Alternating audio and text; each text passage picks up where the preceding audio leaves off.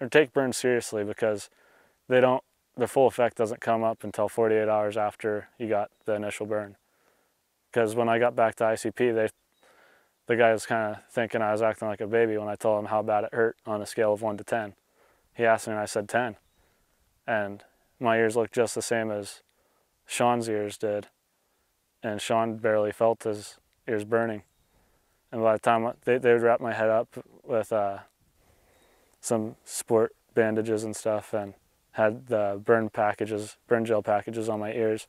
By the time I got to the hospital in Twin Cities, it was, they were all bubbled out. I had blisters touching the sides of my head from the back of my ears.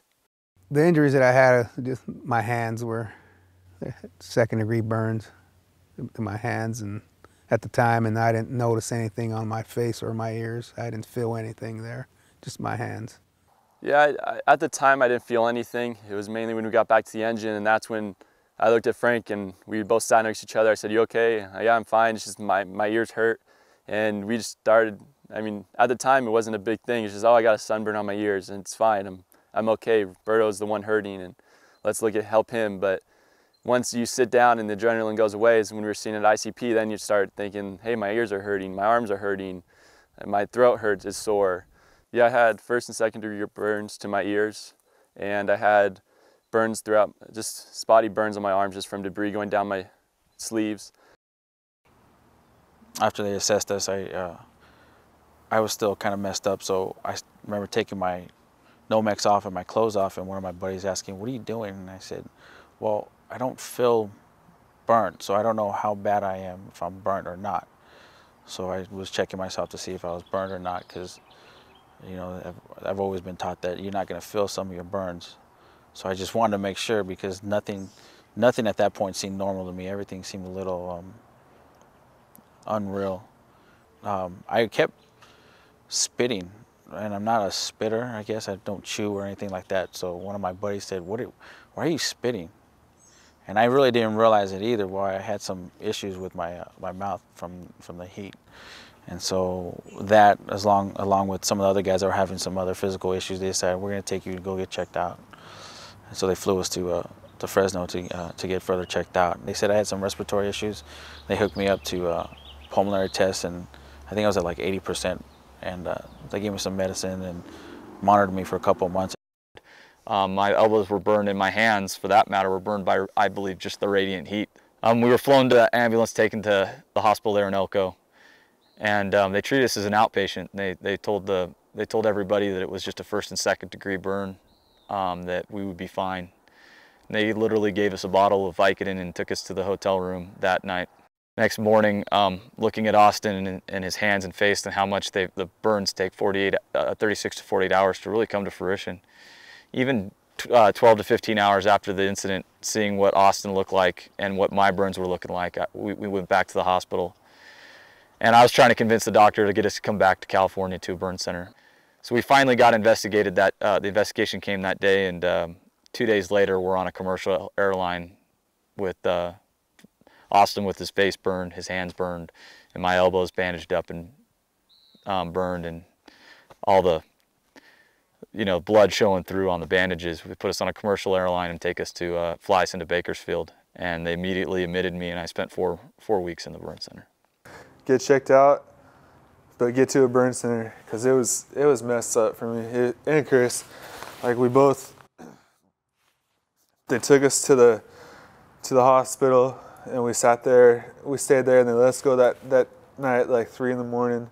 But I woke up the next morning. That's when it swelled up. Everything, I had the blisters on my head and face and on my hands, and I couldn't do nothing. So they kept us there so they could do their investigation. And so after that, the doctor saw us, and he's like, "You guys got to go home. You guys got to get home so people can help you and take care of you." So as soon as we got back, me and Chris being from 2 different areas, he went to one burn center, I went to the other one.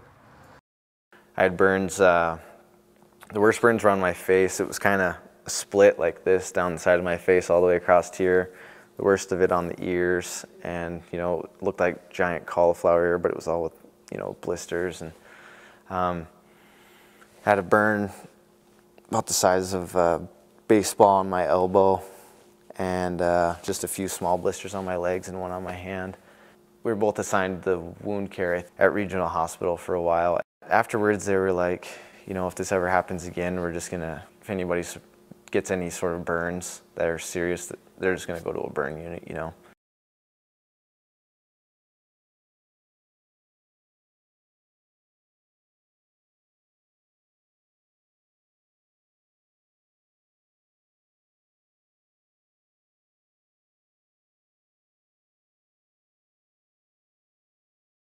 It was tough at first. I mean, I was real timid when I came back because I didn't take any time off. I just came back, I think, my following shift. But I tried to keep my tough exterior, you know, like, oh, I can handle this. And the rest of that season, I was still a little bit weary of little things. Just helps you, it alerted me a lot more, paying attention just to the little things. Making, should we maybe do that, or shouldn't we do that, or it definitely gets you thinking a lot more when something like that happens.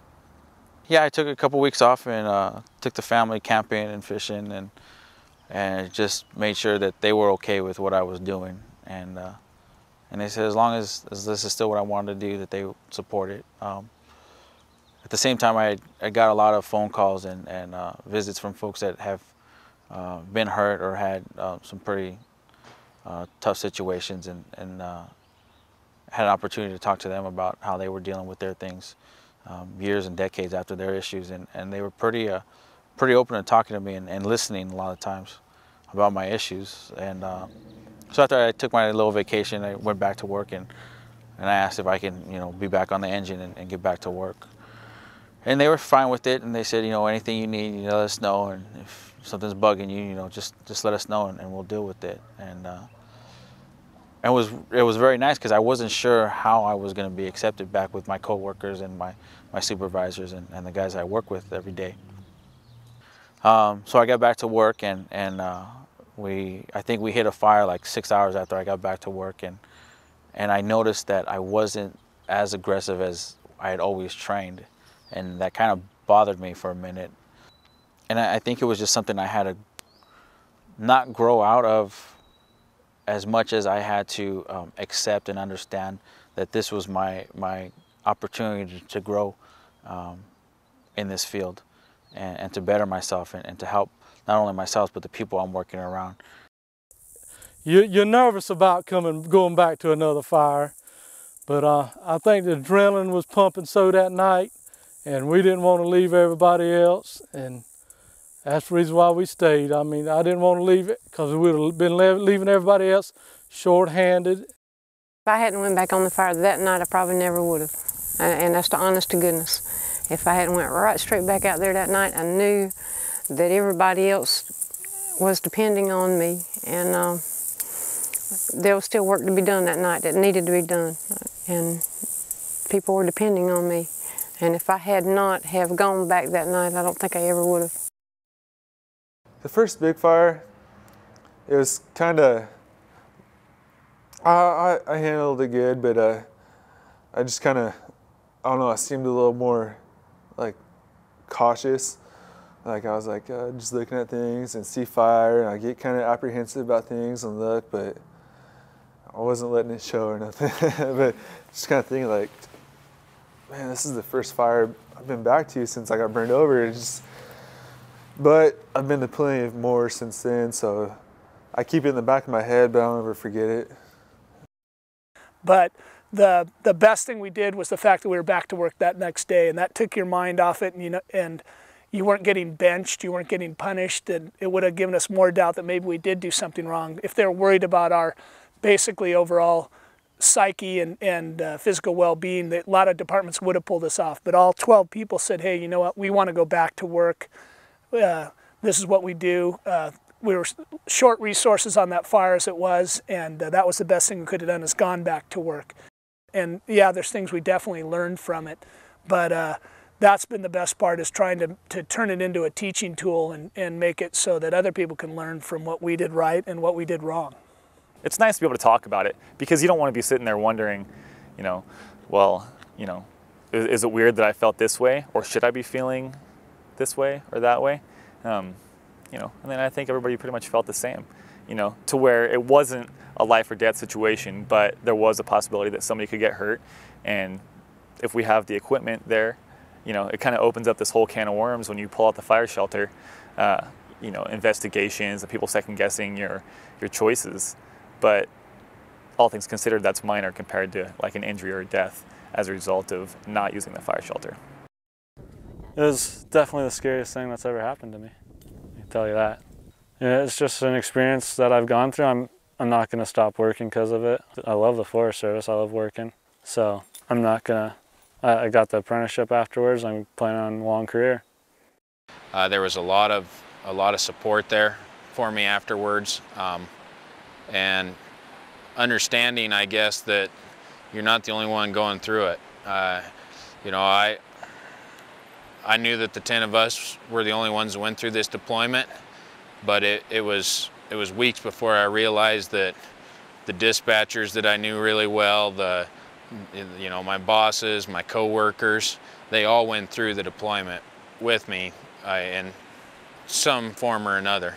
They had something that was really weighing heavy on them from it too, wondering how, you know, one of their friends, one of their co-workers could get put in a situation like that, and that it could happen to anyone. And so once I kind of started realizing that and being able to talk with them, I guess, and I guess kind of share the story of up here and get to hear their stories and kind of be able to get the bigger picture, I guess that was kind of a big burden release, I guess, to be able to do that. And that helped. And I guess my final decision to stay was, if I can keep, you know, one person out of this particular situation or show one person what a good deployment site was, then it was probably worth sticking around to help share that knowledge, because it's a knowledge you dang sure don't want to have to learn the hard way, but having learned it, I think it can help make you a better firefighter and fire manager on the ground.